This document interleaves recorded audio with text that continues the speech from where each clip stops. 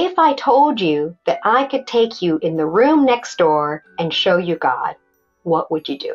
I'm still in my la-la land of this is a guru.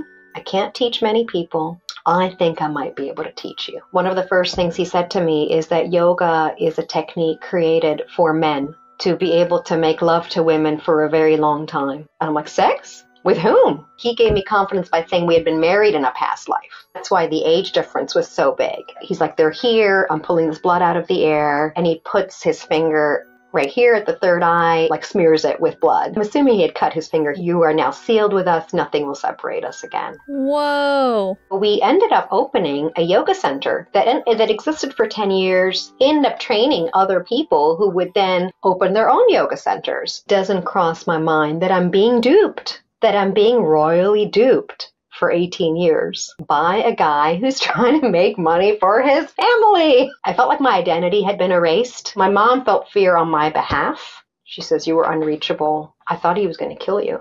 Oh my gosh. But what she then reasoned to herself, she said, is he wouldn't kill his golden goose.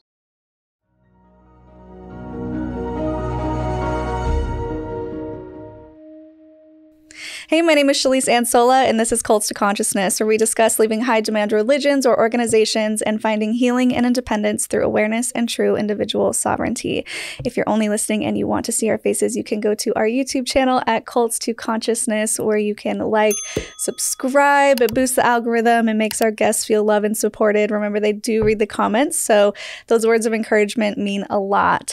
Today's guest, we came across her after we did a little bit of polling, a little audience polling, looking for people who are caught up in New Age cults. So anything that is not on really the Christian religious side, but something that's a little bit more esoteric, I guess you could say. And we found her because she was part of a yoga group who I guess you could call him a cult leader, was very problematic, this yogi. And she wrote a whole book about it. And I want to make sure I get the name right. The Secret Practice, 18 Years on the Dark Side of Yoga. I was able to read some of it before we recorded. I wish I could have read all of it first, but it's really great. Highly recommend you guys go read this after this interview. And this is also a little bit of a disclaimer before we start that we are not saying that everyone who practices yoga is in a cult or that all yoga is cult-like.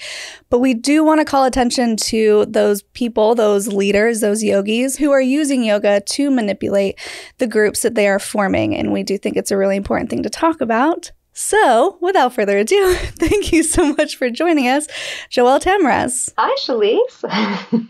Yeah, thank you so much for joining us. Daniela actually recommended us to you. Daniela Mestenek-Young, child from the Children of God. We've done a few episodes with her. She's awesome. And I was like, anyone that Daniela recommends is going to be great. And I'm already so excited to get into this with you.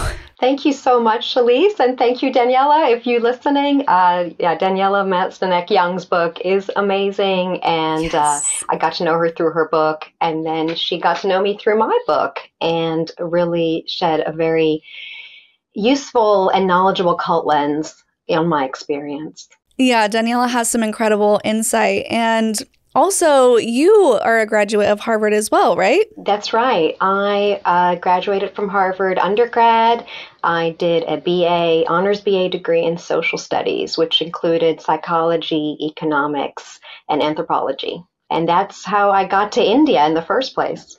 Yeah, and that's so important to talk about because this was before you joined forces with this guru, right? So you were highly educated, you had a great head on your shoulders, and this man was able to still get into your brain. I think it's important that people understand that it's never about intelligence, that very smart people can get roped into things.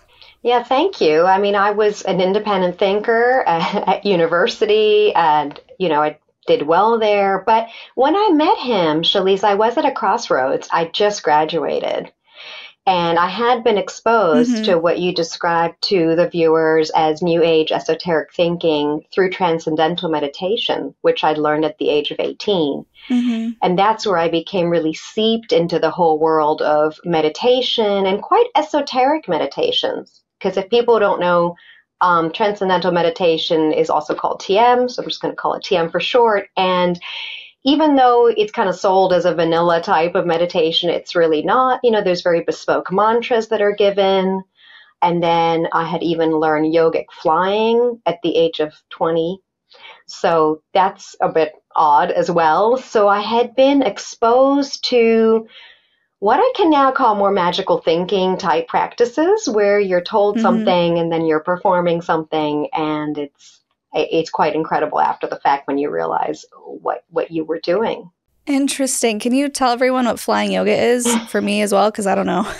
Absolutely. Yeah. So, and I actually looked up recently, does the TM movement still teach what they call yogic flying? And it seems like they do. The format has probably changed a bit, but this is back. So I graduated from Harvard in 95, and I learned this technique about 93. I got a card at the end of learning this. I am now, I disowned it, but I have a card of the age. I am a member of the Age of Enlightenment. Oh. It's a green plastic card with my picture on it, which I got after a 2-week program where you're essentially taught to repeat these sutras, which are short phrases that exist in an ancient text called the Patanjali Yoga Sutras, very, very well known in the yoga community. And Patanjali, there's this one chapter called Yogic Powers. And it's a chapter that people hardly ever talk about in yoga classes. They'll quote this book all the time as the foundation of yoga, but they never talk about, I think it's chapter 3 on the powers. And one of the powers is to make your body as light as cotton. And there's other powers like make your body as tiny as a thumb or as large as the universe. It's all these kinds of extreme powers that can be gained through the concentration of yoga. So the yogic flying was basically we were taught to repeat light as cotton or something like that and hop off this cushion mat. Yeah, some people could do it out of a lotus position or cross-legged. I chose to kneel, far easier to hop. But when I was learning it at the time, I remember thinking, how am I going to know? Like, how am I going to know when I know how to hop? And, I was taught in a group of women. So one thing to note is that the TM movement separates women and men. You do not learn with men, and you learn only with women. And essentially, as I saw other women perform this little hop off a mat, I thought, oh, I think as I concentrate, I said, I'm ready to, and this kind of this group feeling, and you just take a hop. Okay. So I'd like to know from your perspective, was there any merit to this? And I say this with a completely open mind. Was there at any point, did you feel like you were light as cotton and you did hop off the mat? Or was it something that you were kind of tricking yourself into believing? I think at the time I felt like I believed I was learning a higher order of meditation. So I really believed in the repetition of these sutras, these phrases, the last of which was light as cotton. So I thought, wow, what I'm doing is really powerful. But then the next summer, the summer of 94, was my first summer in India. I'd gone to do some research on social activism, so nothing about spirituality. And there I met a friend of my family. So he said to me that he'd abandoned the TM movement and that these powers were never meant to be pursued. And that was interesting. That's all it took for me to relinquish this advanced training, because he said that he had done years of yogic hopping. He damaged his knees. He was no longer part of the TM movement. He changed ashrams. So there's this very large ashram, which is a religious community in Rishikesh, India, which is known as the home of yoga. And in Rishikesh, India, there is a Shivananda ashram. So he had left TM and joined Shivananda and said, repeating these powers is wrong. And when he said that, I thought, he's right. Why am I doing this? So sometimes it doesn't take a lot to wake you up, but it takes that right statement at the right moment for you to really think through, why am I doing this? And I don't think this man had an agenda to get me to stop these meditations. He was just sharing his experience, essentially his testimony about why he'd left. Right. But it resonated with me. Yeah, that's interesting that you were able to see that so clearly. And then when you met this other guy, this guru, he was able to kind of sink his claws into you. And I imagine it's just because it was an overtime thing, a gradual thing. Do you want to talk about how you met him and what got you to sort of fall under his spell? Yeah, absolutely. I mean, so let's fast forward a year later. I've now graduated. I've gone back to India. I've received a travel grant from the university. It's given me a break to figure things out. And in my application, I said I want to learn more about the religions of India, notably Hinduism. I mean, India is a huge multicultural society with a huge Muslim population, but I was going specifically to learn about the Hindu, religious underpinnings. Mm-hmm. And I was traveling with a man that I'd met at the TM Center who I considered my spiritual superior. Mm-hmm. So he was 15 years older than me. We had dated in college, and we were at the end of our relationship, but we still had traveled to India together. And when we first met the Swami Arun, the man I would, as you say, get completely wrapped into, James was very taken in by him. He said, this man knows what he's doing. And Arun portrayed himself as a Swami. So he's dressed in the orange colors of the religious Swami of India, which is usually, ironically, a group of celibate men or Swamis, kind of like you would think of like a monastery group. Sure. Arun was anything but. It was clear that he was interested in women, and he already had a bunch of women around him, foreign women, some of Indian descent, but essentially foreign women gathered around him. So essentially we tuned into what he had to say, and he was quite subtle in saying that he knew of the secret yoga. I don't think he started by saying it was secret, by the way. I think it was more that he was saying that he knew this authentic yoga. But it was just interspersed here and there in the conversation with these women. It wasn't like he was over the top trying to be a guru. Yeah. But James went and had a private conversation with Arun. So again, James is the man I was traveling with. Mm-hmm. And he said to me, I think Arun is the real thing. And we had a couple of very bad encounters. So James and I were already traveling for a month before we met Arun. Mm. And we had some very bad encounters with gurus, particularly one. I say that because I think it made me more open to Arun, who had lived many years in the U.S. And when I met him, he just seemed like this very nice guy. And he had this cultivated friendliness. He was warm. Although he was wearing orange, he was wearing like a flannel t-shirt and like short athletic shorts and like these sports shoes. So it was like this mixture of images. He had these like curls down to his shoulders and like quite a striking face that you couldn't immediately say where he was from. Mm-hmm. And I just was like, oh, he seems really nice. Like there's nothing wrong with him. And probably in my mind, I was comparing to the other way that gurus usually look, which is for me much more daunting. Mm-hmm. If you want, I can tell you about that. Yeah, sure. Yeah, so just a little bit before. So just to clarify, I was off to travel for 4 months, from about August to December. And it was agreed that James would be with me for the first month only. But before I set off to travel, in my mom's building in New York City, I walk into the elevator and I see this guy wearing these white robes with jet black hair and like a red dot in between his eyes. And I just instinctively, because I know a bit about Indian culture at this point from TM, I put my hands together, namaste, and he namastes back. And in the time it takes to go up in the elevator, he's invited me up to where he's staying. Oh. With these people that I happen to know who these people are because my parents knew them. So I thought, oh, wow, this is really cool. So I go up to this apartment and I knock on the door and I'm introduced to this guy called Chandra Swami. Chandra means moon, but that's irrelevant. Chandra Swami. And he just says, and I tell him that I'm going to be traveling to India. And he's like, oh, I live in Delhi. Come to my ashram. Here's my address. I'm going to teach you this yoga, essentially, that you won't learn anywhere else. I didn't feel super comfortable, but I thought, okay, maybe. And he, before I leave, he's like, think of a flower. So I thought in my mind, without saying it, rose. And he's like, rose. I'm like, okay. Whoa. And then he's like, think of a number. So I hold in my mind the number 7. And he's like, 7. Oh. And I'm like, Shelise, you would think I'd be sold, but I wasn't really. So this is the funny part. I did have a critical mind. I'm like, I'm not into magic. Like, I don't know how you did that, but that's not yoga. Yeah. I'm trying to connect with the divine power of the universe, and you're guessing the number 7. Yeah. So, we're not on the same wavelength. So it was weird.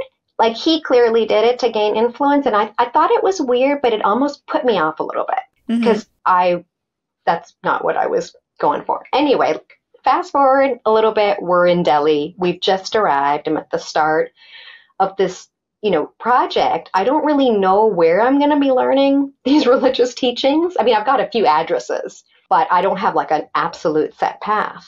So James and I go to this Chandraswami. I call him up and he says, come to my ashram. And to me, an ashram is a pretty austere place. And when we get to this Chandraswami, it doesn't match at all. It's this super luxurious mansion. It's gated. And there's armed guards at the gate. And I'm thinking, what the heck is going on? But I'm there. So I knock on the door and I'm brought in with James. Chandraswami is sitting on a platform. So raised above us, there's a horseshoe setup of seats.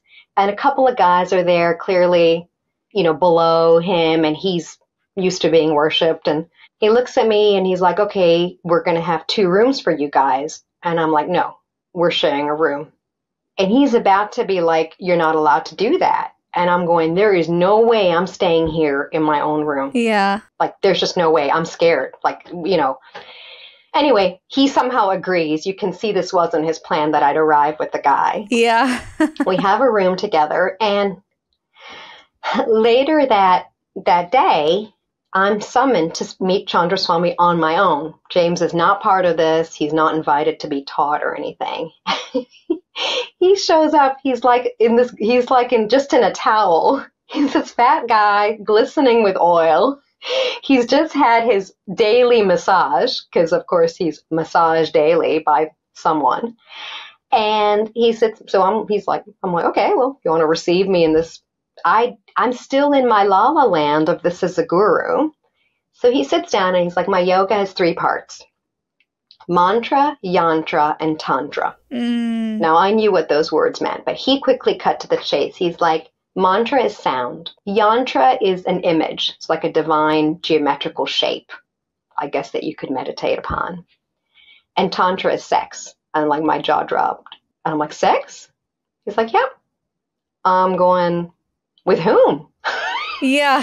He's like, with men of my choice. Oh, okay. Not even with him. Like me, and then he adds, like me, for instance. Ah, there it is. I just felt like a complete idiot, but I was also seized with fear. I said, Joelle, you were the stupidest person in my mind. That how could you fall for this? But I was also very frightened. I think because of the armed guards and the setup and just the way these guys talk and the kind of authority they exert, everyone's subservient to them. Everyone's catering to their needs. So I didn't want to let on that I was scared and this was an absolute no-go. So I just kept quiet and I said as little as possible. I used the kind of like, And then he just said, okay, well, join me on a morning walk tomorrow. So I was like, okay, fine. So we went back, I went back to the room I was sharing with James and I was like, thank God I insisted on sharing a room because I didn't want anyone to open my door. And yeah, I was petrified. I just did not sleep a wink. I just said, okay, we're going to go on this walk. And after the walk, we just leave. And that's what we did. And I got to it. So we were able to leave. We had our bags packed, everything ready. We left the mansion. We found a taxi not far along the road, got in. It's about a 5-hour drive to Rishikesh from Delhi. Thankfully, I was praying. I was like, please take us. And the taxi driver, I was like, will you go to Rishikesh? He would. It's, 150 miles, but he took us. Whoa. And for a while there, when we first arrived, I was having nightmares that Chandraswami had found me. I mean, that's how shocked I was by the con. And I will just finish the story by saying that 1 or 2 years later, but not long after he was arrested, I did not know this guy was tied into the senior most echelons of Indian politicians and economic circles. Like he was seriously well connected, Chandraswami. And I'm not sure it was just with him. He was picking up girls for who knows for whom.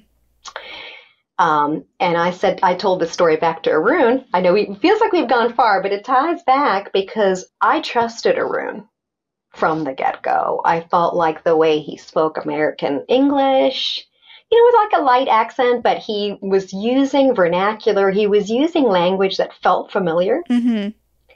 And this is Arun, and I felt like it was like an uncle type relationship when we first met. He was just like, but there was the sexual innuendos right from the get-go. He was clearly surrounded by women, and, he was muscular and built, and there was this sense of, I don't know, he was like attracting women as well. So it was murky from the beginning, but I knew he was 55. I was 22. That wasn't my plan in life. I was going to marry a 55-year-old. Yeah. So you're immediately taken by him, and you say that there's these sexual innuendos coming from him, and you're attracted in some way. Did you feel any sort of sexual chemistry, or was that completely off the table? You mentioned you felt like an uncle, but I'm wondering if there was any part of you that wanted to be in a sexual relationship with him right off the bat, or if that's something that he kind of groomed you into. Yeah, I think he groomed me. I think he played both. No, I did find him attractive, but a part of me was like, it can't be. Yeah. Like, it's a weird feeling where, like, I don't think I thought about him that way immediately. It definitely grew me into it and cultivated that initial feeling. Yeah. And I guess this is major spoiler alert. You did end up marrying him. So for the audience who's unaware, it worked. So I'm wondering then, because he had so many women around him, he kind of singled in on you. Do you have any suspicion as to why? Obviously, besides you're beautiful and awesome. But do you know, because we know who he was and like what his con was, looking back, why do you think he singled in on you specifically? No, I think it had nothing to do with with who I was intrinsically. Though that's kind of you, Shelise. I think he was. I think there were a few things. I was young. I was vulnerable. I was susceptible to what he had to say. So I think the more he could find a victim who was interested in the spiritual knowledge that he was peddling, the more he could hook into them. Mm-hmm. Also, someone who wouldn't detect the con. Right. For as long as possible. I think he was probably trying it on with several women. It's not clear that I was the only one he went after. So of the women that were there, I got to know them because it became a regular thing. And because when James met him, James left soon thereafter. And I think James also gave him a clue as to how much we were steeped in the spiritual tradition, because James had told him we had come to meet the mythical yogi Babaji. Mm-hmm. Which is, for viewers and yourself who may not know, he's supposed to be like the master yogi, according to one of the earliest yoga biographies that was sold in the West, Autobiography of a Yogi by Paramahansa Yogananda, that talks about Babaji. He's never called anything else really, and that just means father. And Ji is just a respectful thing you can add at the end of any name in Hindi. So Babaji, father, respected father, is supposed to have lived 800 years and have always looked like a young man and be, this mythical yogi who has used the knowledge to live in perpetual youth. Never hear him marrying or any of that. But anyway, James was very enamored with the figure of Babaji, and I was too. Once James introduced me, I thought, wow, this is the ideal of our tradition that I'd espoused. Now that I'd espoused these Eastern, esoteric, New Age, whatever you want to call them. I've also heard the word Neo-Hindu, whatever we want to call it. This Babaji was someone to follow. So James had told Arun about this quest, this failed quest. and this is significant. It comes up later, this Babaji figure in Arun's con. But at the time, he had just heard this news. So he's like, these guys are really into this stuff. I'm thinking they're going to be, good victims. But there was this other group of a couple of French women, not because I was the youngest in the group of following Arun at 22. I think I don't know how old they were. They were maybe in their 30s, maybe older, maybe early 40s. They were also very interested in him. And one of them was very directly flirting with Arun. She was a bit sassier. She was like just playing with it. And he was playing off these women off of each other, including me. And at one point, he said that Chantal, this sassy French woman, had said, oh, get this young woman away from you. She's in love with you. And he said, he took me in his confidence and said, can you believe she said this about you? And I'm like, how can she say this about us? At this point, I was a student. We're in a pure relationship. It's sacred. Yeah. When I started learning yoga from him, as you said, as you honed in, there might have been this initial attraction, inappropriate attraction in my mind. But then when I started learning from him, I'm like, no, I'm a student now. We can't be mixing other things. But he was playing the Chantal, and he said that she'd spent the night. I mean, he was playing all these different characters. And I don't know what he got out of the other ones. It's possible that he got some travel money off of them too. So do you think his main con was the financial side of things? I think it was financial, and it was around having sex with younger women or available women, hopefully to extortion some money out of them, but also maybe to create some links. This is what comes later into the story, when we are much more involved, and he breaks open the marriage in a way that I find devastating. I don't think there was initial financial gain, so it was a long game. Or he was trying to create a harem, and maybe in his mind, he felt like if he got enough women who maybe were close to each other, but all beholden to him, that he could create something that would be hard to break. Yeah. I think he was aware in the back of his mind. I wasn't, of course. I was completely taken in. But he was aware in the back of his mind, Joelle might flip someday, in her thinking. A bit like I'd done with the Yogic Flying. She might see through me. So I think he was very carefully playing how bad he was. In other words, what I mean by how bad is like he broke open the marriage and kind of gambled that I wouldn't leave him on that forced open marriage. But then when he asked to add other women and I said no, he never tried to push that. So it's a con, and it's a very complex game of manipulation that he played full time. Yeah, because you were married 20 years? We were married, so from the time I met him in India and started learning from him, we were a long-distance relationship for 2 years. He had a criminal record in the U.S. That was why he couldn't return to the U.S. Oh, what kind of criminal record? I learned this a year after meeting him. He had been accused of sexual crimes on minors. He had been sexually involved with, I think they were 15-year-olds in Napa, California. He brought me into his confidence. A year into knowing him, by now we're in a romantic relationship, still learning the yoga, still seeing him as my yoga master, but we're now also a unit. And so he says, look, before we go any further, another one of these, I got to tell you this. He's like, this is why. I knew he couldn't go back to the U.S., but I trusted him. I said, he will tell me. I think the worst thing I did all along was to ever trust him. But I gave him my trust. He said to me, you need to know this. This is what happened. And he didn't right away say about the record. He said what had happened, that he'd moved from LA to Napa. The whole story around why these 15-year-olds that he supposedly didn't know landed on his door. They didn't go to school that day, according to him. He let them in. And as soon as he said that, I knew the end of the story. I'm like, how could you let 15-year-olds into your house? You're a single man, almost 50. Yeah. Like, no one does that. And he's like, it was a terrible mistake, but I was framed. And then what he said is, he said a couple things to gain my pity. He said, I didn't do anything wrong. That's all he repeated. So I never did anything wrong. And he said, once I got a lawyer, I didn't have enough money to hire a lawyer. So I got a state lawyer, and the lawyer said, with the white jury, they will not hear your side of the story. You're a brown man. You've got to plead guilty. And my heart went out to him. I said, he made a terrible mistake and he was punished for it. And he said, I served my time. I've left. I lost my green card. I'm back in India, but I want to go back. And I think, coming back to your earlier question, I think he was interested in me because I was American. Yeah. The other women were European, maybe his first. He knew that he'd been successful. He'd been very successful in LA, according to him, as a massage therapist. I think he'd been popular. So he's like, I'm going to go back because this is what I do. And in the beginning, he tried to enlist my help to read his legal files and get him back. And I did consult a criminal lawyer.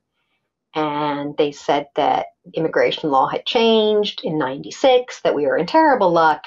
And even though if he married a U.S. citizen, his crimes were of an egregious nature and he was barred from reentry. So we ended up going to France. I applied for an MBA program at his suggestion, also at my dad's suggestion, and it was not in the cards. Shelise, I had at the time no interest in business, but it ended up being a good thing to get more education. So I applied for the MBA program. I got in, and we ended up living in France. And you got married without your parents knowing. That's one thing I remember from your book is your mom was a little sad. Yeah. Like, why didn't you think you could tell me this? And so what were your parents' opinion of him? My mom first met him shortly after we started the romantic relationship. She knew, I finished the first 4 months in India and I came home and I wasn't back a couple days when I said to her, Mom, I'm going back. And she looks at me and she's like, but you're done with India. And I'm like, no, I've met this great teacher. Now, I haven't told her that we've taken the teaching a little further. Yeah. I'm like, I've met this great teacher. I still need to learn. So she's, okay. Well, she says, if you really insist on it, then when you do go back for this other stint of a few months, I'll come to visit you. So she'd come out to meet him in Delhi. This is the start of 96. And at first, she was also taken in by his charismatic spiritual persona. He ended up getting my mom to talk to him. My parents are divorced, and they had been divorced for quite a while then, and he ended up getting my mom to share personal problems with him, and even to commit to paying him to get these special prayers on her behalf. Oh. So she didn't pay money up front, but she said, look, you write down your 7 wishes. And and write them on pieces of paper and close up the paper. Nobody gets to see these pieces of paper. And I'm going to take them to the best Hindu priest family. This family prays day and night. I mean, Hindu priests are men, so it's the male. They pray day and night. They pray in Sanskrit. They're the real thing, and your prayers will be realized. And no sooner. But my mom was already suspicious of our setup in Delhi because she's like, you're with this guy. I'm like, no, Mom, I'm not, because I'm not ready to tell her. So I'm lying to my mom. And she's like, but there's only one bed here. Yeah. And I was like, no, he sleeps in the living room. As soon as my mom had left, he told me that he opened all those prayers. And he said, do you want to know what she wrote there? And I was shocked. Yeah. I was doubly shocked. I was like, you said that the prayers could only come true if they were kept secret and left to the priests, number one. Number two, that's not for me to know. Yeah. There were these red flags and I resist. I'm like, no, I don't want to know my mom's prayers. Like, if she believes you, that you know this family, that these prayers are going to be realized. Anyway, when I get back to New York, I lived in New York City, with my mom then, he starts to love bomb me. So now we haven't even known each other almost a year. He sends me the longest letters. I don't think I matched his words. It was all about how he'd been so lonely. He'd never met anyone. And though he was older, that I had filled, a hole in his life. And by the way, why I started the romantic relationship with him, he gave me confidence by saying we had been married in a past life. Mm. And that's why the age difference was so big. We couldn't control when we would meet again. So he made it into this incredible miracle that we had been in the same place at the same time. And he said, I was told to go find you that day. That very first day you saw me, I came for you.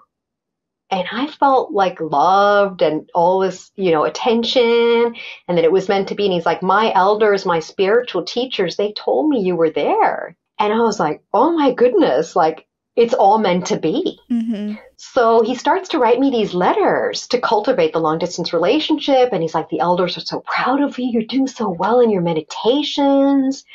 You're correcting the imbalance of the world. Like you're doing all this good. And I'm like, it's all coming together. I'm finding love. I'm finding a spiritual mission. Like all these things I didn't know about, it's coming together for me. He's like, go work with your dad. I'm like working with my dad.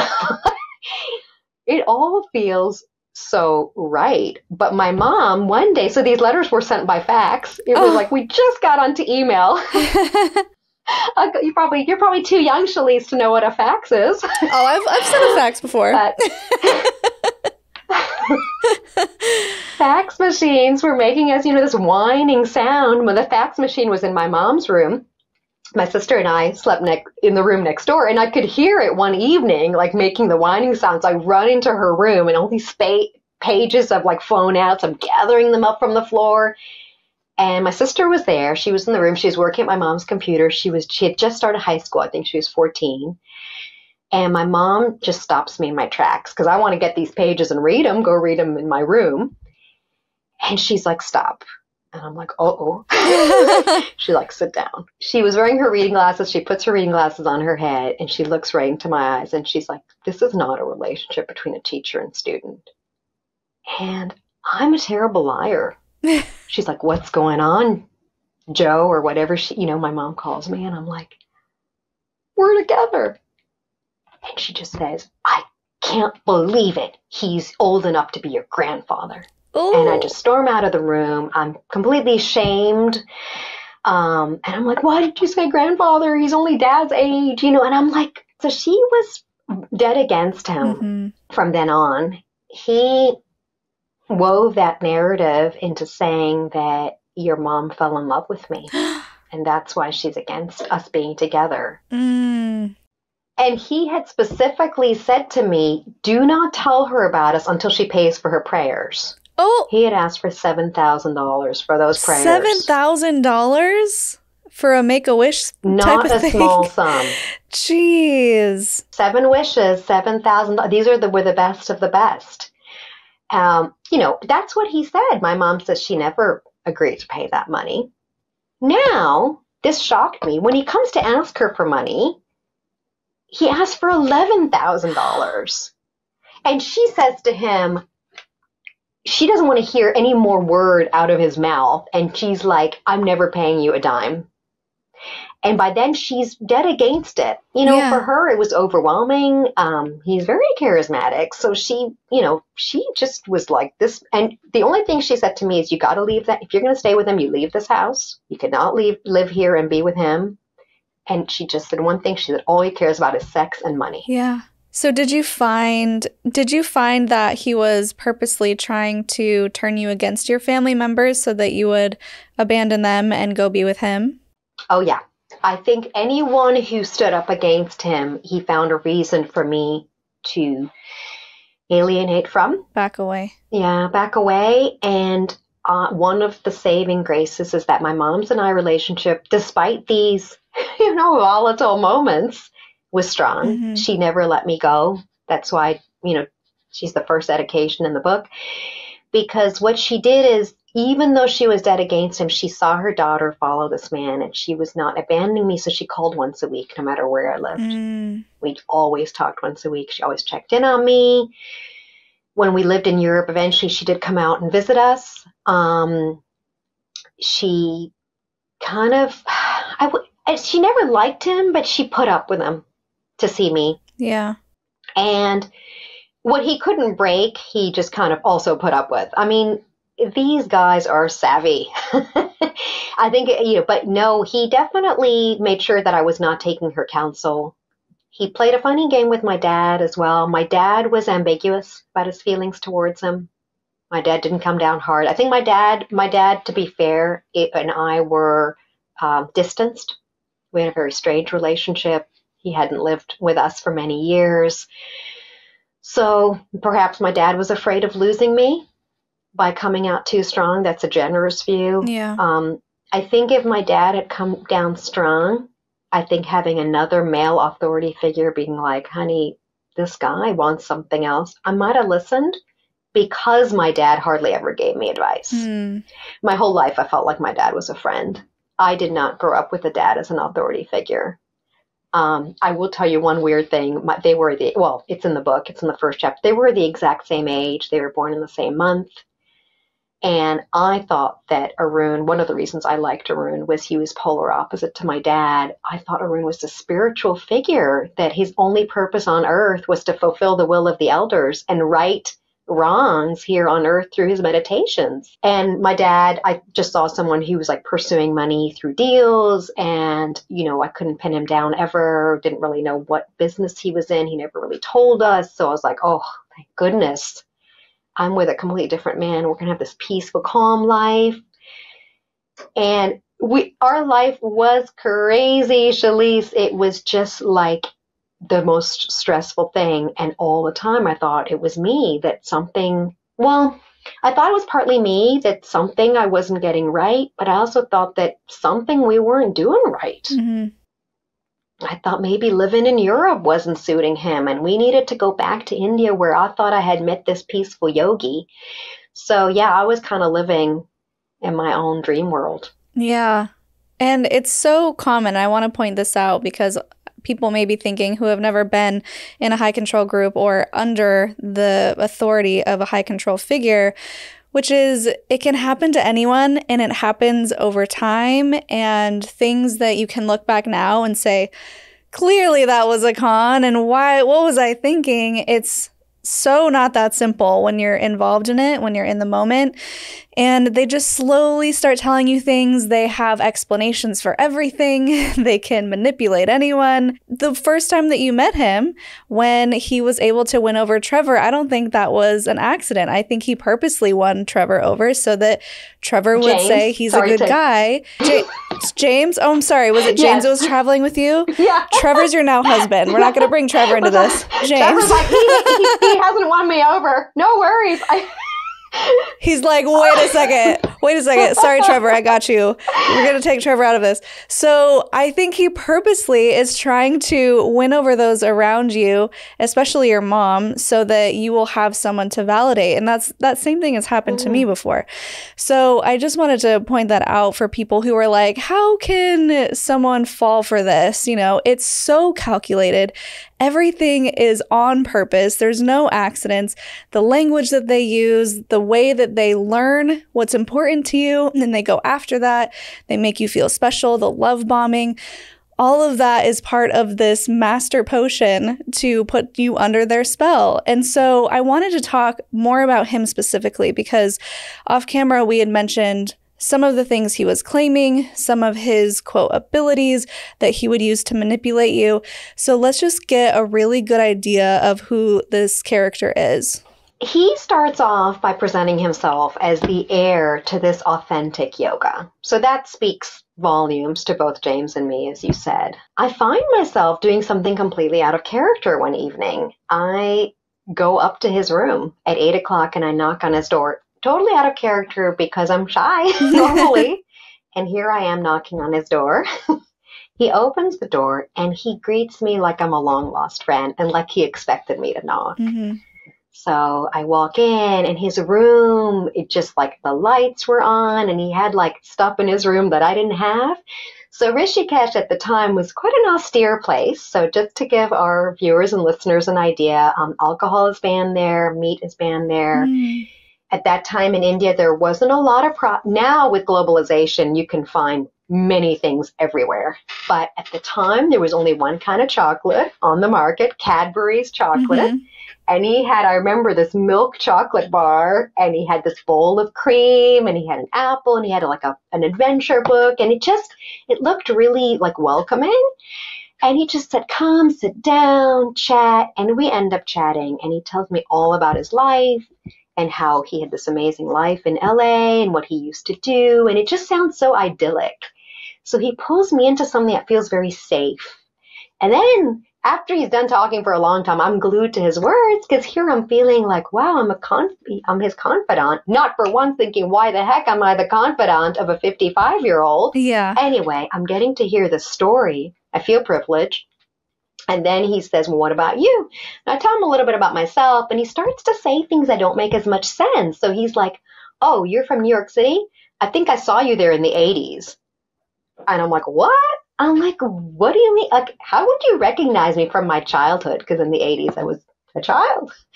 Anyway, so maybe he's picking up, as you said, my vibe that didn't resonate. And then I said that my parents are from the Middle East, and he's like, oh, you should read the Quran. And I'm like, I'm not Muslim. And he's like, oh, read the Bible then. So do you see how quickly they code change? Yeah. And I'm like, because everybody should everybody should know their holy book. I'm like, okay, that never came up again. But that first night, you should go read the Bible. And then he's like, God, God. People talk about God all the time. But if I told you that I could take you in the room next door and show you God, what would you do? I just fell for that kind of language. I was like, I don't know. And he's like, yeah, it doesn't matter if I show you God. It's how you live your life. But that resonated with me.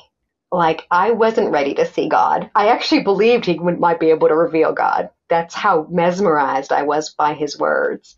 And he said, I'll tell you what, I think I might be able to teach you. I can't teach many people, basically handpicked, but I might be able to teach you. Come back tomorrow at 5 a.m. And that's where it started. And I go there at 5, and that's where he starts the teaching. And he uses his words very carefully. He uses a special tone of voice when he wants to be in that spiritual space. Mm-hmm. And I'm thinking, this is the real thing. And he says, my yoga is secret. I cannot teach it publicly. I teach only one student at a time. And it's come from my masters who were Chinese. So immediately he changes things a little bit. Like maybe if they were Indian, I could look them up. They're Chinese. They lived at the border of India and China. Now, there are 3 countries that border. It could have been Tibet. It could have been Nepal. Heck, it could have been India. He never said exactly where. I grew up in a cave, and this is where I learned what I know. And I'll just do a little bit of a few weeks into that, after I've paid to learn, he then says the thing that changes everything for me. He sits me down one day, and again, in a very serious voice, he said, my master is Babaji. My jaw dropped. I was like, the Babaji? And he's like, yeah.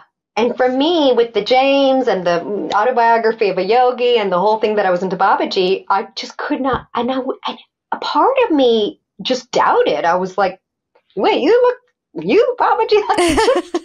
But, and then from then on, he kept up this myth that he was the sole heir to Babaji's sacred knowledge. Wow. And that he was a special human being here on earth with a mission, beholden to the elders. Super important. So Babaji presided over 8 elders. I mean, the complexity of the story, if you look at this, the machinations. He had 8 elders. Arun would either speak with the elders, or once in a blue moon, Babaji was unreachable at this point.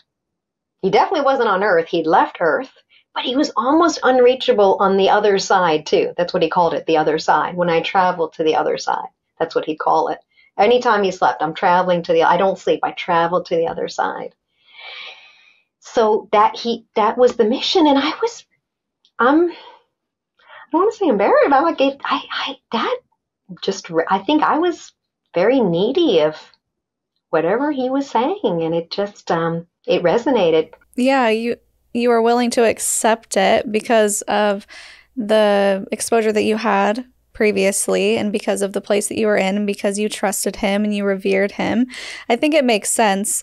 I mean, honestly, if you look at any religions that we talk about on this podcast, they all have outlandish stories that people believe. So before you judge, remember some of the stories that maybe you may have believed growing up, or whatever it is. I certainly believed some wild stuff in Mormonism.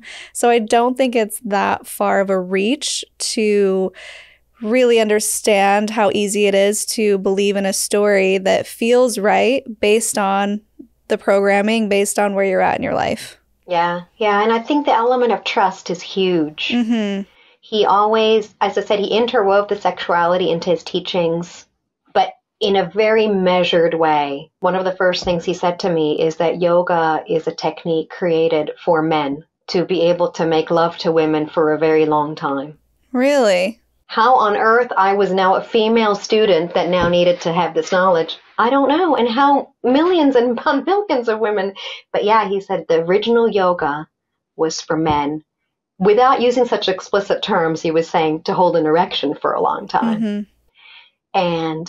But it has other health benefits. So let's generalize it. But do you see how it was woven in? Without saying I can hold an erection for a long time. It was like woven in. And he's like, we revere women in yoga. Women are our goddesses. He once said to me, there is only one God on earth that I know of, or one, it's the woman. Why? Because she gives birth to children. She creates life. She's the goddess. There's no other God. And that would make any woman feel great and beautiful and valued. And respected. It felt like he must respect women so much. If he thinks we're goddesses for creating life, then he will not hurt a woman. He also said, when I revealed to him what had happened with the Chandra Swami, and by the way, he knew more. He read the paper every day, the newspaper. He always wanted to be on top of general world news. And so he said, but Chandra Swami has known connections to the, what I said, to the Indian political circles. I didn't know because I hadn't looked him up. It's kind of pre-internet days. But when he heard the story, the other thing, Shelise, is he made me feel heard because he said, oh my goodness, I hate men like that. And if there is one thing I will not tolerate is a man who hurts women or children. I will fight with a man. He didn't say I would kill such a man, but he was, and so I thought, how honorable. And then come to find out, he's starting to do some of the same shenanigans. Do you want to go there? Is that part of the story? The part where we've opened the yoga center? Well, I guess we should mention how he claimed to channel people, or how he was a walk-in into his body and left his past behind. I think maybe we should start there. That's probably important context before we get to the next part. Oh, yes. I like that walk-in idea. Yeah, so another thing that was really outlandish. Now, if the readers were, not readers, listeners and viewers were surprised, this story kind of tops them all. I've been learning from him at this point for a couple of months daily. So you need to understand, we're having daily interactions, about an hour a day. He's weaving in. He's teaching me these breathing exercises, these physical movements. It all seems kind of above board, but he's always mixing in facts about himself. What he was up to, that he'd had tons of women in LA. And even at some point, the elder said, you got to stop. This is not right. But, he kind of put it down to like my youthful follies, but like always playing on that, the bad and the good. Like I've been bad, but I'm reformed. I had too much of the sex stuff. Now I've had none, for I don't know how, like all of it was, especially I've had none was, we don't believe that. So, before we set off to travel together, at this point, I'm very much into his narrative, and I'm assuming we're going to travel together as a couple. Now, India, especially back then, this is now 30 years ago, very traditional society. And, he's like, we can't travel as an unmarried couple, just you and me. But there's these other friends. They're in the book too. They're going to travel with us. The one guy, Surat, ends up being an important, character in the book, but that's a separate point. So before we all travel together, one night he's like, before we, more, you need to find out, I need to tell you something very personal. And he says, I've been alive for 180 years. And, you hear these words that are nonsensical. They're coming out of someone that you think has the supreme or, very valuable spiritual knowledge. And I didn't know how to take them. So I just said, in the same body? Right. Is that body 180 years old? It doesn't look it's like, looks pretty good. And then he's like, no, I lost my original body and I took over Arun's body. So now I'm like, well, what's your name? It's mind-boggling. But he's like, Arun, when I took over his body, he was a very sick man, and I just pushed him out, and I came in, and Arun was married. He had a wife and 5 kids. So this is his introduction to the fact that he's got a wife and 5 kids. And you're married at this point? Not yet. Okay. No, we were not married yet. Yeah, we were not married yet. This was early on. We were not even romantically involved. Okay. But at this point, this Indian family, I don't know. I'm not taking this in. But he just seems to elicit pity and care when he tells you these stories. So he's telling me it's a terrible thing I did.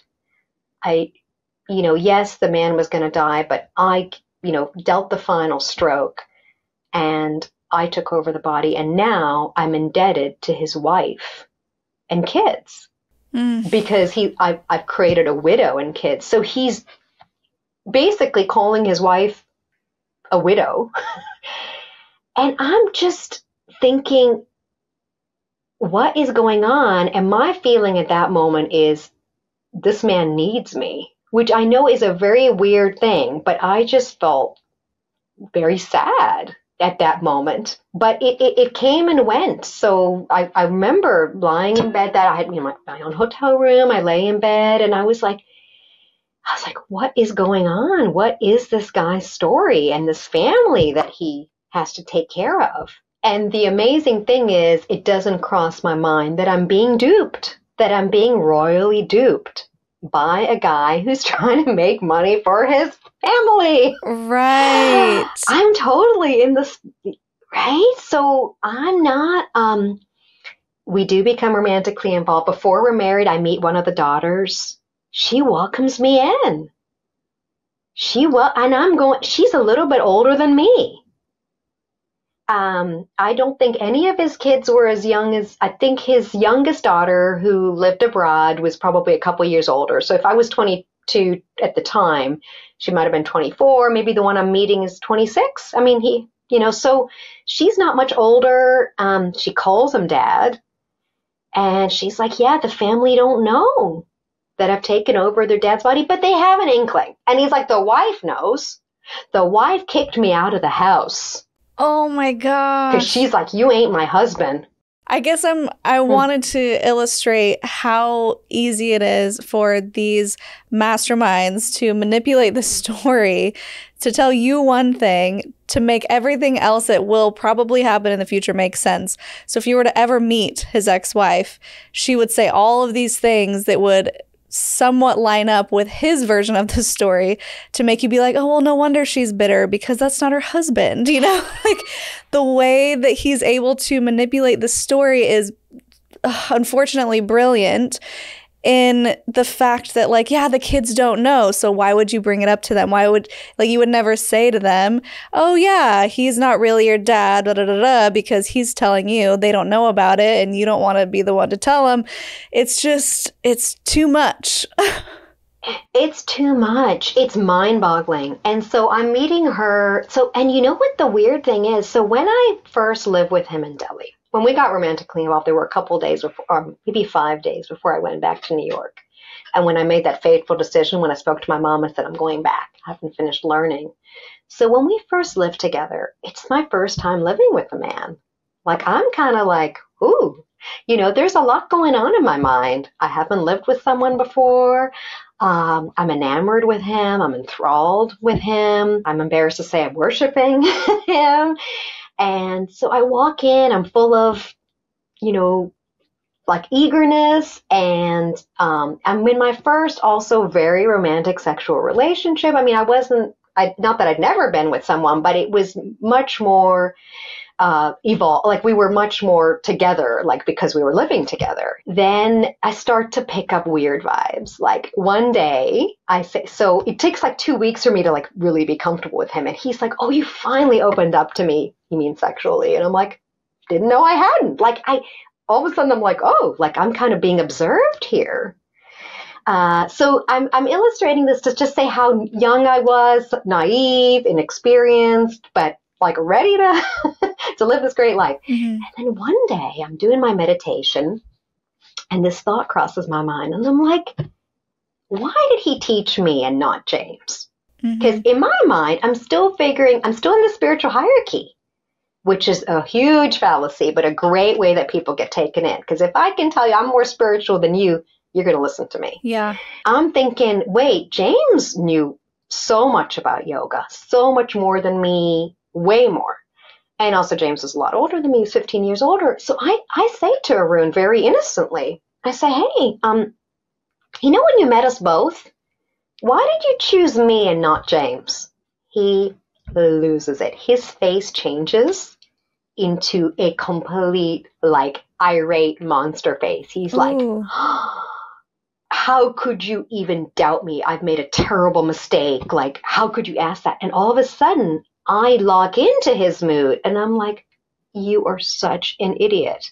He told you you're special. He told you you're the one. Why are you talking about James? And he storms out of the room because I've been like, we have this conversation in the bedroom. He storms out, goes to the living room. I crumple onto the bed and I feel devastated. Mm-hmm. I feel kind of thrown back. Some of the times I felt abandoned as a child. I really feel like a child. I feel like I've been chastised in a very harsh way, and I feel terrible, and I feel like I've lost everything that I'd built up. He kind of leaves me to wallow in that state of extreme anguish for about, 10 minutes. I'm having a splitting headache. I think I can't make it. He comes back in and he's like, I'm sorry. The elders told me not to speak to you like that. And he holds out his hand. He pulls me up. He takes me out. He's like, come with me. We go to the living room. And he's like, the elders have reprimanded me. I was much too harsh. I'm really sorry. And I'm assuming he had cut his finger. He kind of rubs his thumb and forefinger together. And he's like, and there's blood. And he's like, the blood of the elders. He's like, they're here. I'm pulling this blood out of the air. And he puts his finger right here at the third eye and in the mythical third eye. And he like smears it with blood.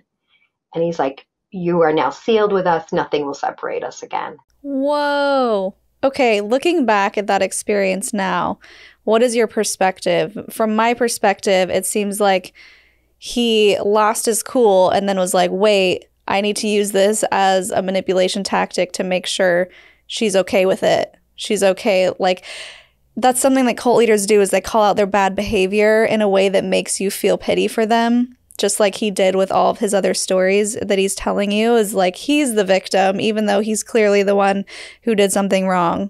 Shelise, I think it's all very calculated. I think that comment about James was, my cognitive functioning, like clicking in there. Joelle, hang on here. Yeah.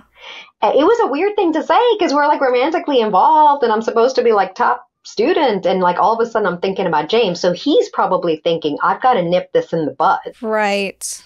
But then the push and pull is that emotional manipulation, because he will do that pattern will continue until he breaks open the marriage. But all the while where we're supposed to be this monogamous couple, and I say supposed to be because I think I don't think that was ever real.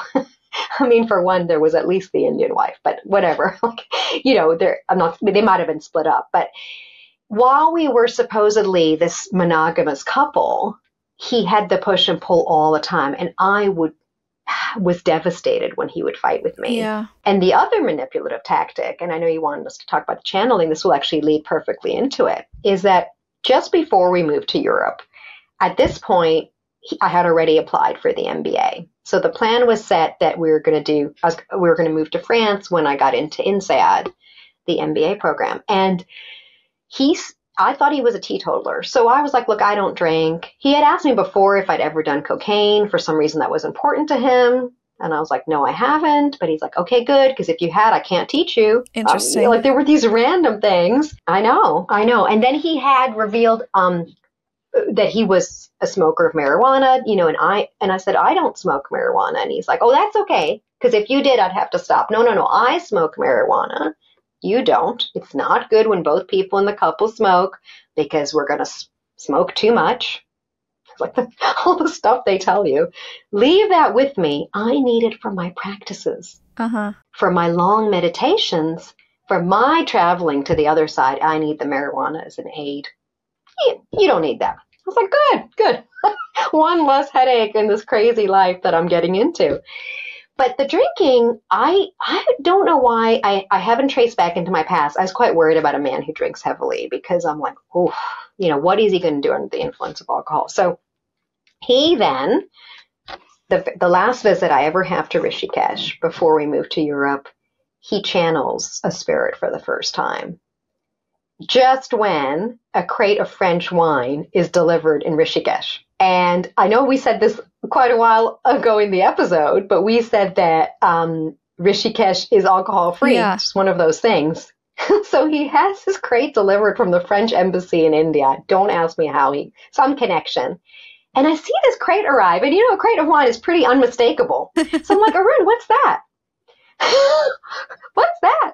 So the crate gets put into the kitchen in this house, and all of a sudden Arun places his hands on the kitchen counter and drops his head and raises his head and changes his demeanor completely. I'd seen him play with his demeanor before, by the way.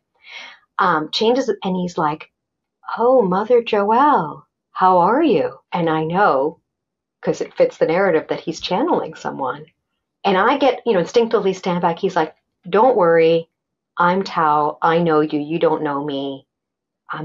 I've come from the other side. And he said, oh, this, yeah, I need to tell you about this. He opens a bottle of wine. This is something he has to do for rituals. Okay. So what's going through your mind at this point? I'm shocked. I'm shocked that now the demeanor he puts on when he pretends to be a spirit is a much nicer demeanor than his normal demeanor. Oh, interesting. It's calm. It's collected. It's reasonable. I had a friend of mine, one of the people who read it, had an interesting take. She got very annoyed when Tao appears, a spirit, because she said Tao puts Joelle back in her box. Yeah. And Joelle goes back in her box when Tao is on very gentle, fatherly, reasonable. So he's trying to get over the fact that there's going to be drinking. There's going to be a lot of it. It's going to be ritualistic. I'm shocked. I'm a little bit worried. When Arun comes back, I'm like, are the elders still around? And he's like, no. Like, they don't watch us when it's just you and me. And he said, did Tao explain to you? I'm like, yeah. So I'm shocked. But what shocks me because I don't know how much he's going to drink. I mean, I didn't grow up under a rock. I know people drink alcohol, and it's not always a problem. It's not always excessive. So I don't think at this point I'm fully understanding what drink alcohol is going to mean. Mm-hmm. But we get to France and to INSEAD, and he drinks up a storm. I mean, this man just, boom, becomes like a heavy drinker, and with all sorts of behavioral issues to accompany it. Like, I come back from my classes and I'm in this like very challenging program. I don't even know Excel and Microsoft Excel. I'm like out of my depth.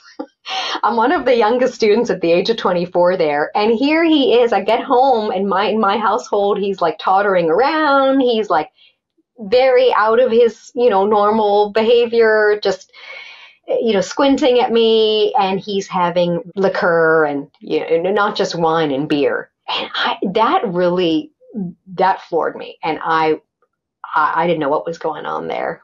But last shocking comment, he said he was drinking because he had to save my dad's life. My dad would have died if he hadn't started the ritual. How? Not to take too much of a tangent, but my dad had a complicated political and business life. He did run for the Lebanese presidency in the 80s, and he was kidnapped at the time. Whoa. It had a very traumatic effect on the family. But fast forward, now we're talking about the 90s.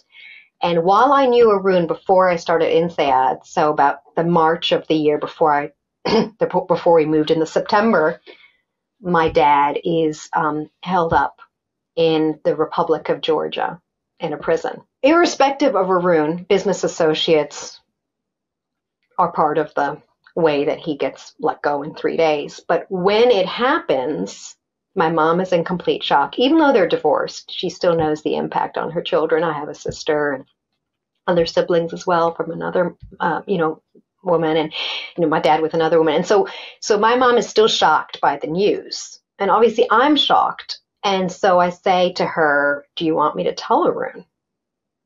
She says, if you want to. So I call him up and like, this is what's happened. And Arun is like, do you want me to save your dad's life? And I'm like, yes. And he's like, that's all I needed to hear. And when we do meet, because we end up meeting in person, he's like, I had to do a deal. He wasn't supposed to live. He was going to die.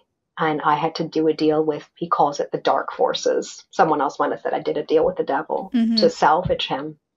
My side of the deal is ritualistic drinking. So I have to know, did this actually have an effect on your dad? I mean, was there a coincidence where something actually went well for your dad because of this? Yeah, I mean, my dad was, I don't think it had anything to do with Arun. Right. But when my dad returned to New York, because I worked with him and with the business, he returned with his business associate. They both got back. My dad was very quiet about what happened there, so it's not like I got a story or anything. It's just one of these things we brush under the carpet. I mentioned secrecy and so on. What Arun said to me is, he said, ask your dad. I was with him in spirit. He would have felt me. I did not leave him for a minute while he was in prison. And whether he knew I would never say that to my dad, I did not ask my dad. I think if I had asked my dad would have not said that that had happened. It just seemed like a weird thing to ask because Yeah. I knew my dad didn't believe in everything that Arun peddled. I call it Sure. peddled. All the spiritual stuff. My dad didn't believe in it. So I wasn't going to mix up the narratives. Like, it's Yeah. weird how you almost keep different sides of but I wonder if how manipulators work is, let's say it had dragged on. I think it was a calculated guess. But as it paid off, and as my dad was released, then he could claim the glory for it. Mm-hmm. And I think, did I believe that he saved my dad's life? I felt like he had played a role. I cannot tell you hand on heart, Shelise, that I believe that he single-handedly got no. Right. There were legal forces, there were the normal channels of sorting out, a terrible situation. Yeah. That were not spiritual based. But he plants these seeds in your mind that you need me.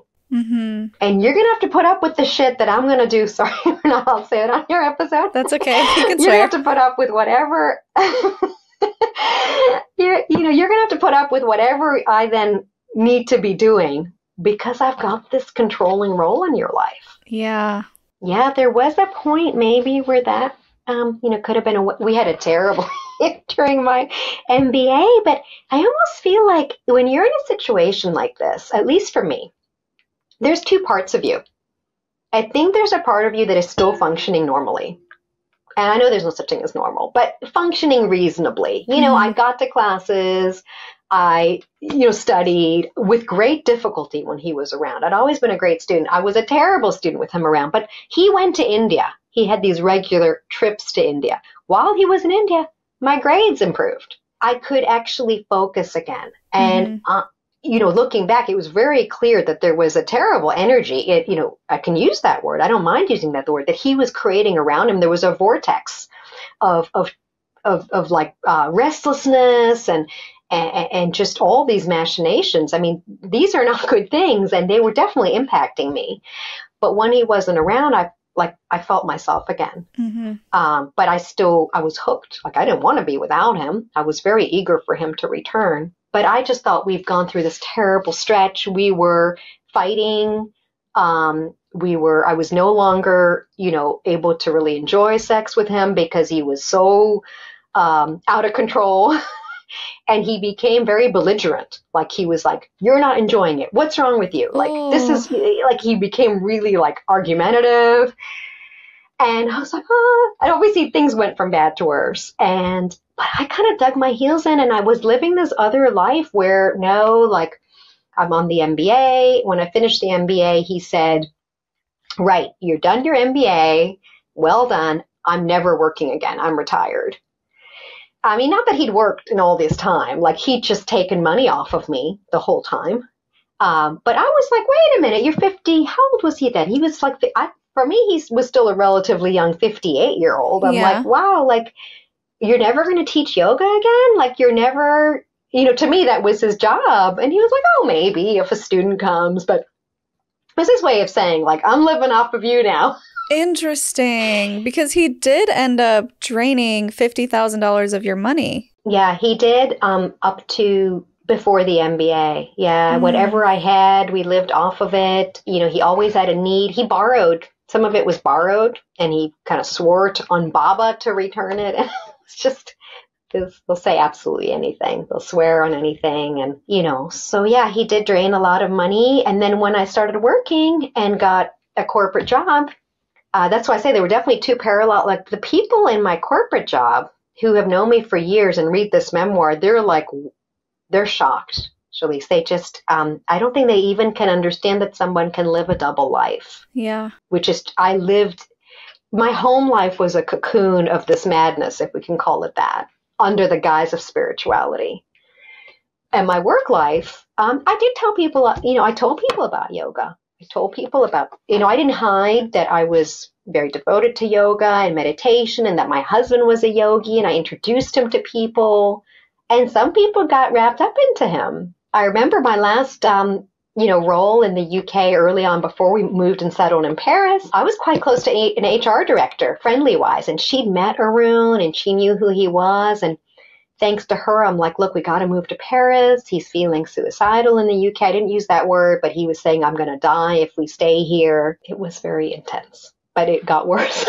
Yeah, it did get worse. And oh my goodness. And we don't have a ton of time, but I still want to hear about, because I read it in your book, I want to hear more from you about how he was using these channelings, or we'll put that in air quotes, to manipulate you and essentially do what he wanted with other people.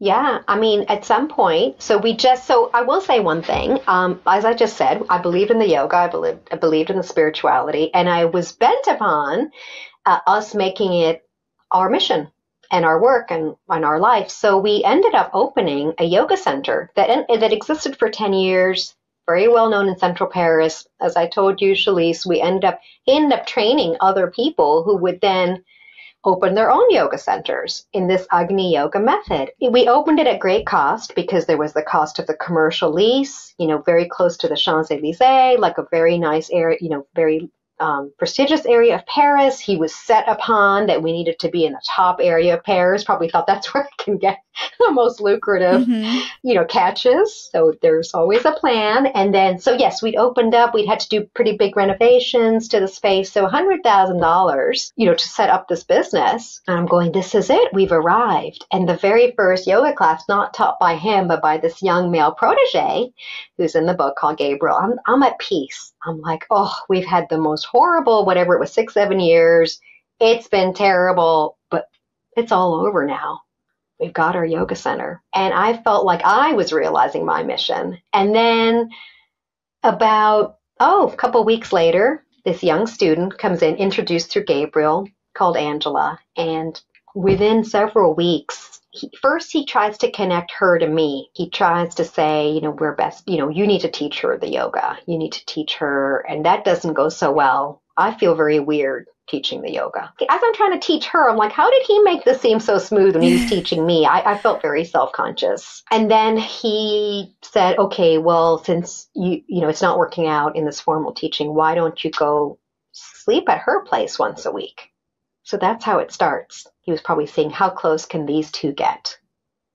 But after a while, it was a friendship. There was nothing to it. I didn't like the idea of leaving my husband once a week, but he said it was a good idea. And then after that, he used the channeling to rope her into a relationship with the spirit on the basis of the fact that they'd been married before. And this was the spirit of Tao. And I knew at that point that things had broken irreparably.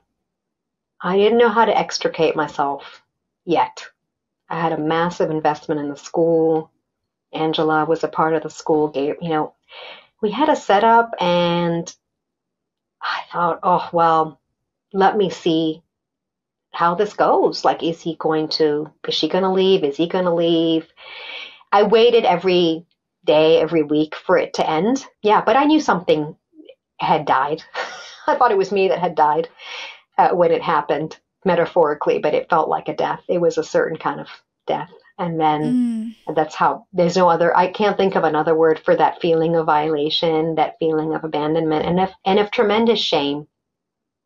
I felt such shame. I felt like my identity had been erased. And then, but the story doesn't end on that note. Thankfully, I do awaken from the nightmare. Oh, yeah, I definitely want to get to that point just to clarify, because it took me a second when I was reading the book to make sure I understood what was going on.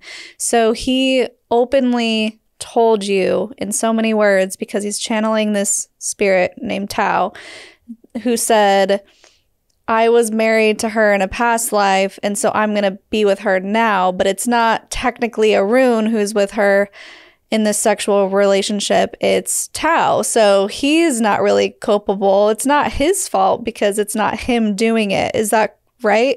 That's exactly right. And he had said to me years earlier that Tao was my brother in a past life. So he's established a blood relationship. And you know how I said that Tao was much nicer than Arun? Tao was creating a relationship with me as well.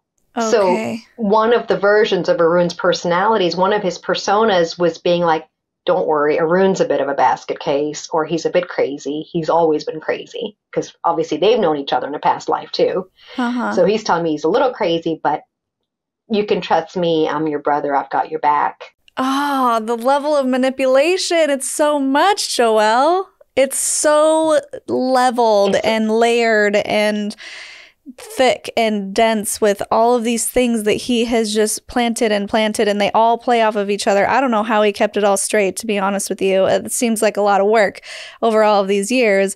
And then to blatantly just be like, yeah, I'm going to go cheat on you and you have to be okay with it because of all this groundwork that he's already laid. It's just mind-blowing. And so obviously you felt betrayed, and obviously you weren't okay with it, even if you were at the time going along with the story. But what was it that finally broke you and made you realize, I have to get out of here?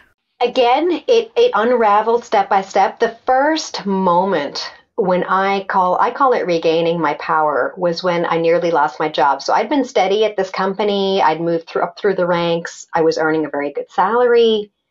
And then the company declared Chapter 11. And I suddenly had like an illumination moment where I was like, oh my goodness, when and if and when I lose my job, we have nothing. Our French residencies depend on this job because they were tied to my employment. We are indebted in different places because he put me into debt so that he could build property in India that was supposedly for us, but that was clearly only for him and his family there. We were indebted. We had Angela, who was, an employee, but I mean, there was just so many levels of financial obligation that I had that all of a sudden I said, but this guy hasn't been doing a thing for the last 8 years. And I thought, it's all down to me. I said, yeah, he encouraged me to get the MBA. Good on him. Like in my mind, still, I hadn't discredited him. I'm like, okay, good. He got me. But since then, he's done nothing to bring money into the household. And all of a sudden I realized I had this feeling, this really powerful feeling of my own worth and what I'd actually contributed. Because up to then, I didn't really value myself. I think the reason that I was able to accept a lot of what Arun did is I did not have the self-esteem and the belief in myself that I actually had value and worth all by myself and that I didn't need him. From that moment, Shelise, until the actual leaving him was about a couple years. But what happened was that in that time, when I did get a job at the 11th hour in a company that acquired our business unit, I just said, oh my goodness, God, life, destiny, whatever you want to call it, I got a second chance. I am not going to blow it. So I made a 180-degree shift in my behavior. I said, no more of this yoga and spirituality stuff. I need to perform in this new company because they might fire me. So I went in there. I went in there with a smile. And, all of a sudden my new colleagues like me. And this is something I heard on one of your other episodes. All of a sudden, I'm getting along with people that are not in the yoga world. And I think this is a good place to end because in my mind, if you didn't do yoga and spirituality, you didn't really cut it. Yeah. You were one of the uninitiated. It's a terrible hierarchy. And you still hear some of that arrogance. Oh, well, you need to do your yoga and your spirituality to be in the right place. So I had not made a single friend outside of that circle in many years. Now I get to this new company with a smile and people are nice and I'm meeting colleagues that I'm getting along with. And I'm like, wait a second. There's a world out there. Yeah. Yeah. And so step by step, Arun was very careful in the game he played. I think if I had said, no way, Tao and Angela, I think he would have dumped her. I think, and it might have been somebody else somewhere else. He could not risk the financial flow that he was getting from me. Now, maybe he would dump me too. I mean, I don't know. Maybe he would have dumped. But what I'm trying to say is none of these things were really absolutes because there's many conversations that we're having in the book where I'm like, I don't know if I can handle it. Or I'm trying to be like, well, she's going to leave us. Why would she want to be this third wheel? We're a marriage. She has no standing. She can never go out with her boyfriend. So I was trying to talk reason. I was talking like you talk to a reasonable person. So that's why I think it lasted that long because he was like the push-pull at every step. I'll tell you the one thing. When I finally said I'm leaving the bedroom, this is over, we're separating, he didn't put up a very strong fight. He started to whine. He became a whiner. Oh, wow. The true persona comes out when you realize he's not as strong as you thought he was. This is it. And what it took, I mean, we had stopped, our sexual relationship had stopped for some time, but we were still sleeping in the same room. And so one day I was like, I'm not, this is over, essentially. Or I didn't say this is over, but I said I'm moving into the living room. And he didn't like that, but he let it pass. And then a second, when are you coming back to the bedroom? So he cajoled. And that's when I was like, I'm leaving you. And he just looked at me and he's like, oh, I'll go back to India then? Oh. I was like, yeah, if you want to. Oh, man, that hurt my heart. Did that hurt your heart at all that he didn't put up a fight? Did you feel like that he never really had those feelings? That came later. And I'll tell you why. That, again, was still manipulation. Because I was over him by then. Yeah. I mean, I had met Trevor. So I had emotionally disconnected. Yeah. But I hadn't seen through the con yet. I was a little surprised. I mean, I was more, at that point, my reason had kicked in, Shelise. So I was like, but he put up a fight in different ways. He stopped being arrogant, but he kept asking for money from India. And then he actually did try to come back and showed up at my door unexpectedly. Like in the year we were a month before our scheduled divorce date. So when he left that time in November, I did, within a month, I contacted a divorce lawyer. We put because we were very interconnected financially. I mean, there were a lot of things to unpack. Yeah. And so he showed up at my door maybe the last time, and I just had to close, I looked at his face and I could feel myself getting drawn back into him because he put on this baby face almost, oh, and I'm like, oh no. I knew by then mentally. So I just and he said, can I at least use the bathroom? I'm like, no. I mean, he's a much bigger guy than I am. I'm like, if he comes in and uses the bathroom, I may never get him out again. But I was so stupid. I still felt guilty for saying that. But after the divorce, when there was no more money, as long as he thought he could get even, I'm exaggerating if I say even $10, but some money from me, he kept the contact. But after the divorce, much to his dismay, we ended up doing a settlement around some of these properties that he built. But he wanted cash. He wanted me to keep the properties and cash. And I'm like, you're not getting. Anyway, we went back and forth. There's an argument in the book and so on. And then after that, no more phone calls. And that's when I knew. That's when I knew. I'm like, and so I voiced it. I had to voice it to someone. So one evening, about a month after my divorce, I say to Trevor, do you think he ever loved me? And when I heard myself, I thought, oh my goodness. And I started to cry, and I think Trevor was crying on the line because that's when, and he's like, I didn't know when I would tell you. I didn't know when we would ever talk about it. You've been had for 18 years.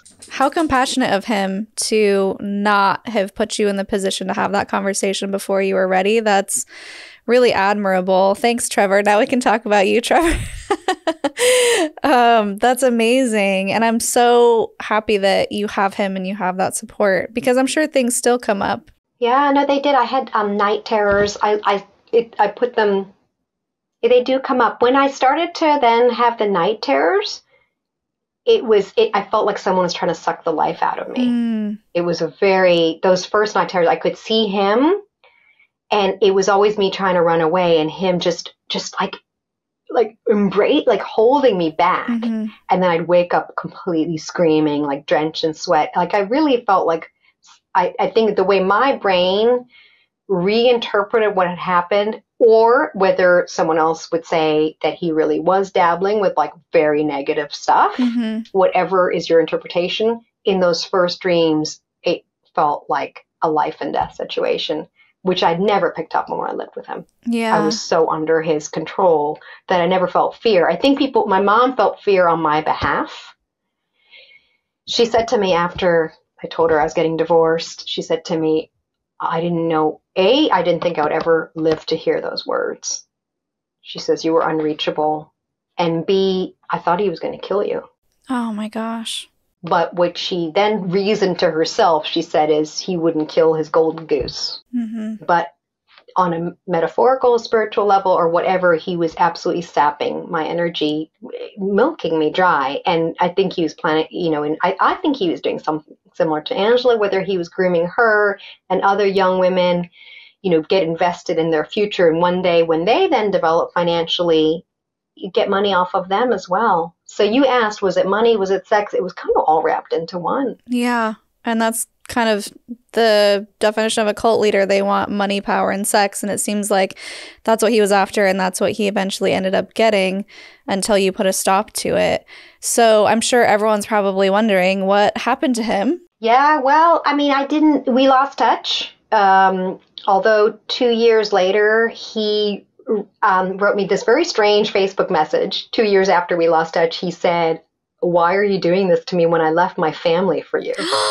No, wait, Joelle, did he admit then, kind of in a roundabout way, that he wasn't the spirit who took over? He actually was like, "I left my family for you"? He actually wrote that. Yeah, wow. Yeah. And by then I had gathered as much. Yeah. I mean, obviously I had. You put it together. And then a year after that, so the friend that he actually, that we traveled with way back then before we were involved, Surat, that friend remained a constant. They remained friends. And I also, by association with Arun, he called me a year after that. So that's, maybe 8 years ago or so, maybe a little bit less, 7 years ago, and said, he tried to call me and I didn't pick up the phone. And then he immediately texts me and he says, "Arunji died." So then I call back right away. And I still want to, it's my past. It's my youth. So I say to him, "What happened?" And he said, "Infection." Surat doesn't have a lot of English. I mean, I asked him, I said, "Were you still friends at the end?" He said yes or whatever. And so that's where the story ends. Well, I'm glad he's not a threat anymore. Did that affect you at all? Was it a relief? Were you sad? I felt sorry for my younger self.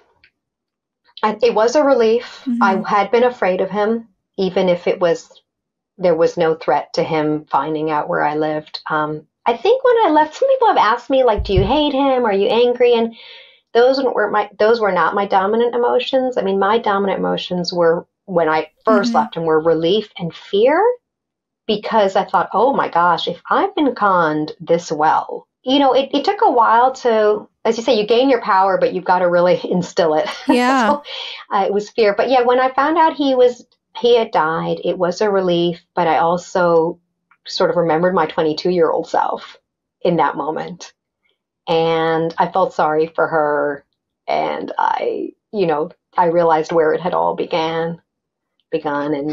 And since then, I know we're out of time, but since then, these stories, as unique as this particular scenario is, in terms of, as you said, the crazy, brilliant mastermind, the sick mastermind, or whatever you said, there are, recently in France, when I say recently, I think it was the end of November, there was a huge police operation involving hundreds of French policemen who went to the outskirts of Paris and arrested a tantric guru. It's in the news.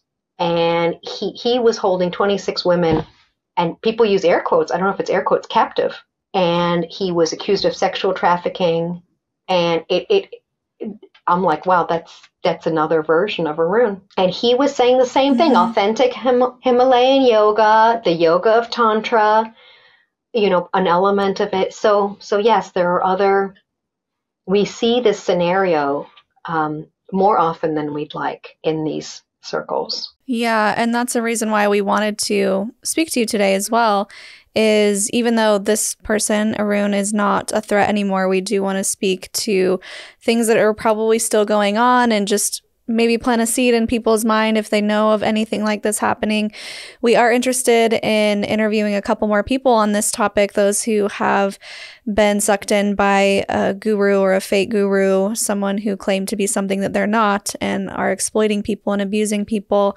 So thank you so much for coming on and sharing. I guess I still want to know, though, how you're doing now. I know you're married to Trevor, but what's your consciousness side? What makes you happy and at peace? Yeah, I mean, I'm doing much better. When I moved to the UK, so I moved to the UK, I changed countries, and I returned to my faith system. I did return to a Judeo-Christian foundation of morality. I felt like I need a moral basis to how I live and to how I interpret the world, and that was important to me. And now I'm much more aware of, how I'm going to call it evil does lurk, and it's important to take a stand.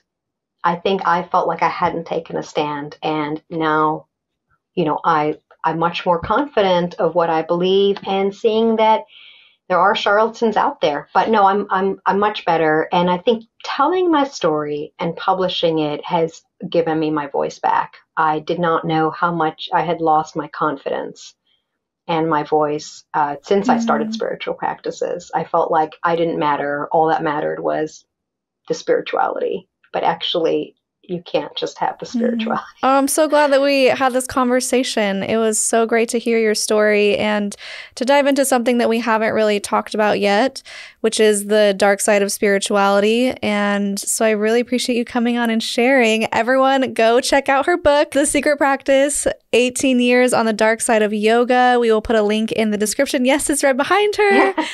Yeah, there it is. If you want to follow her on Instagram, we'll also put the links in the description, Joelle Tamraz. And is there anything else that you want to promote or speak on before we go? No, I mean, my website is joelletamraz.com. And yeah, now I'm a full-time writer and speaker. So I'm very happy with that personal development. That's amazing. I love that. So we need your Linda Listen moment, your sassy statement as the viral video with the toddler goes, or something inspirational. Yeah, for me, I would just say to everyone, do not give your power to another human being. The gurus don't hold the power. You give them the power. Make sure you hold on to your own power and own it. That is so good. Oh, I love that point. The gurus don't have power. You give them power. That in itself is very powerful. Thank you again. This has been great. Do you have any final thoughts before we go? No, Shelise, I just want to thank you. This has been great. I've really enjoyed, getting to know you and the work you do. And thank you for the opportunity to speak and share about my experience with you and your listeners. Thank you so much. I appreciate that. Well, it's been wonderful chatting with you. And guys, if you're listening, make sure to leave those words of encouragement down below in the comments section. I love how kind everyone is and respectful of our guests. It does mean a lot to us. And if you want to support the podcast even further, you can get some of our merch at cultstoconsciousness.com. We have little baby onesies now for baby Rhea, who will make an appearance in a few weeks, hopefully, fingers crossed. And we are going to Costa Rica, which is going to be fun if you want to do something less culty and more adventurous and exciting and get to know us. And we would love to get to know you. And our patrons, we have some new patrons. You can find that at patreon.com/cultstoconsciousness. Paul, Iron, Lindsay, and Sarah, thank you so much for your contributions. And if you like this video, I will link 2 more down here below that you can check out. And until next time, follow your highest excitement, be conscious and be well.